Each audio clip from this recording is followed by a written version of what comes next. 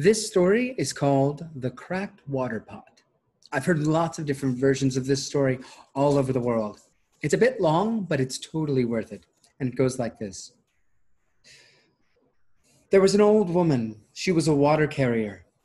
That meant that her job was to go down to the river every day, fill her pots with water, and then she would carry the pots up the hill, up to the house of the person she worked for. Some versions of the story say she worked for a king or a prince. Others say that she was carrying water to her own house. But that doesn't matter. What matters is the path she was on. Now, in those days, when you carried pots from the water up the hill, you would have this long pole, and you'd put a pot with a handle at the end of each pole, and you'd carry it on your back like this, and you'd walk up the river with each step. You can imagine the pole between my hands, behind my neck, and the water pots heavy on each end. Well, as it so happened, this woman's two pots weren't the same. One pot was perfect. Its walls were solid. It was able to hold all the water it could. And by the time it went from the river down below up to the house, it was always still full. The other pot had a crack in it. And this crack meant that by the time the pot went from the river all the way up to the house, it had left a stream of water there on the ground, and the pot was only half full. But these were the only pots the woman had, and so she carried them every day. She would go down to the river, and she would fill one pot, and she would hang it on her pole, and she would fill the other pot. And holding her pole, she would hang it, lift, carry them, and up she went. But of course, one pot was more full than the other, and so it began to twist and turn her body over the years, and her spine became twisted and her back became stooped as she carried the water every day. And this went on for years.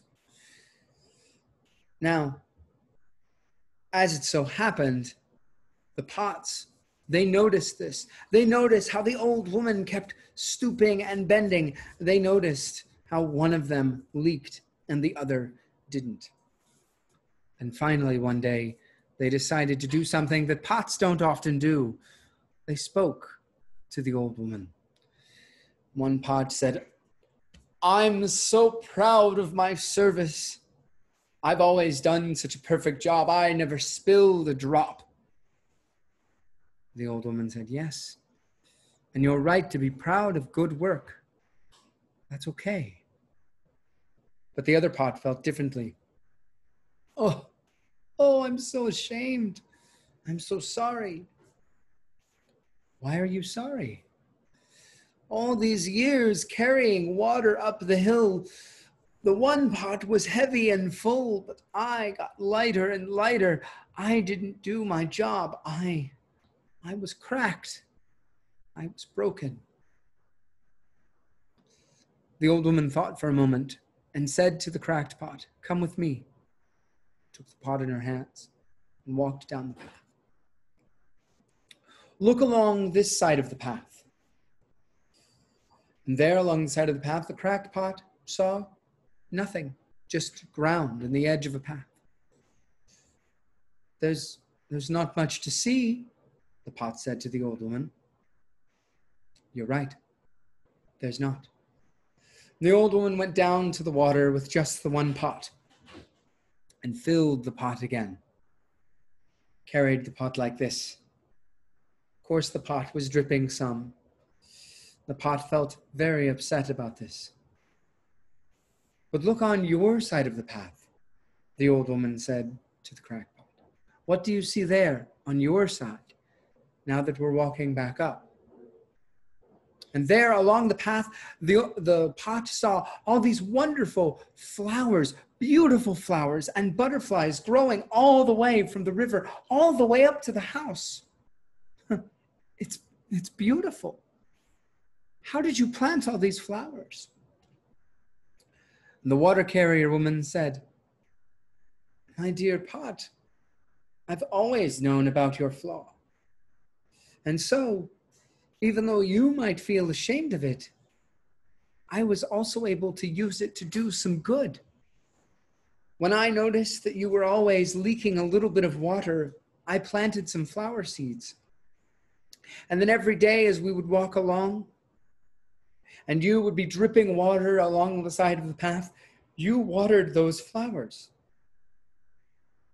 Do you mean, the pot said, do you mean that the flowers wouldn't be here if it weren't for me?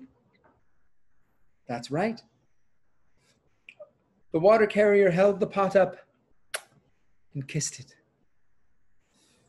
And then she said this: sometimes we have a flaw that we feel sorry for. And I'm glad that you apologized. But sometimes our flaws also make us who we are. So, it's good that you apologized, but it's also good that you were yourself. Now, that doesn't mean the pot stopped doing its work. And that doesn't mean, of course, that the woman didn't have to carry the water. But it did mean that just like with human beings, sometimes the worst parts of ourselves can be made into something good. There's a saying I've heard in Talmud, and I heard it in a song once by Leonard Cohen too, that each of us is like that cracked pot. We're a little cracked and we're a little broken, but that's how the light gets in.